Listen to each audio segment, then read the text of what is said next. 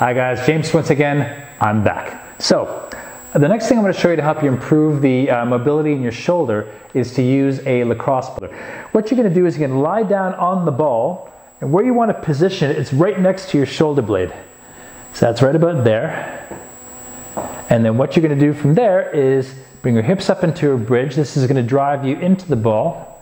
And then from there, just raise your arm and back down like that. Keep the hips up high in a bridge.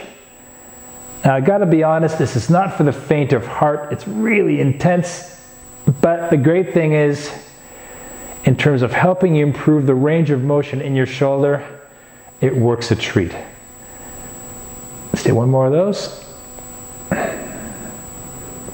Fantastic stuff. Give that a try, 5 to 7 repetitions on each side. Again, a great tool to get that shoulder ready for exercise. Give it a go.